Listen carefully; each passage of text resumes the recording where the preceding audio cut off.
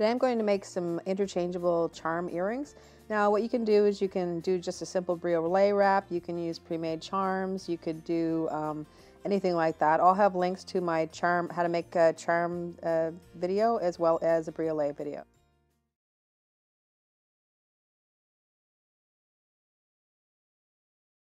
If you don't have a head pin that's pre-made, just go on the very end of it and then just do a little bit of a curl.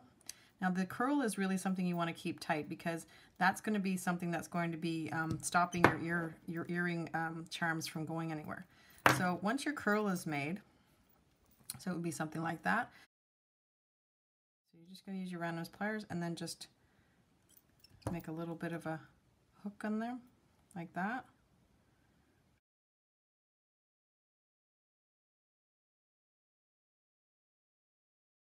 Okay, and then once that's done, you're just going to continue on and then just kind of go sort of finger bending it like that. And you can always adjust this, pull this down a little bit if you like, because you're just kind of making it like a hook so that once you put your charm on, it won't come off.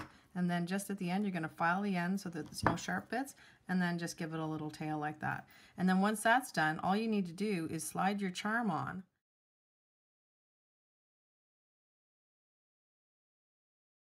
Way to do it is, if you have, and this is a smaller version, I'm going to make a little bit of a bigger version, so you can make this as big or as small as you want, and it's just going to make your earring longer or shorter.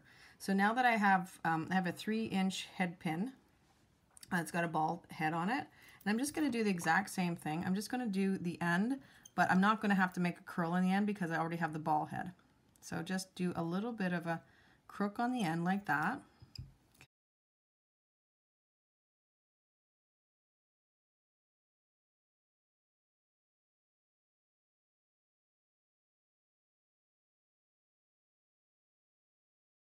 Once that's done, I'm just going to start to wrap it around like that.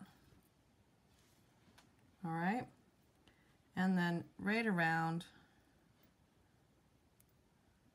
and you can adjust it as you like this. And so you would come up with something like that, and then again you would just have to file the end. And I'm working with probably about, you can work with between an 18 to 22 gauge. This is a 20 gauge wire that I'm working with today. The second ear wire, the easiest way to do it so that they're exactly the same is for you just to go alongside and just try and follow what you've already done.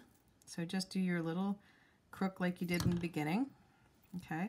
And then just measure it alongside there and make sure that it's sort of about the same size, all right? And then you would just kind of try and guide your wire along what you've already done, and then that will give you something that's very, very similar, because a lot of times it's really hard to make them both exactly the same. So you're just kind of guiding along and adjusting accordingly. And again, you can use like longer wires if you want, and you can change out the charms every single day. And if you wanted to make your own head pin, instead of doing buying a 3-inch head pin, you're going to start it with about 3.5 inches of sterling silver wire, or I have a fine silver here, so I don't need to get the fire scale off it.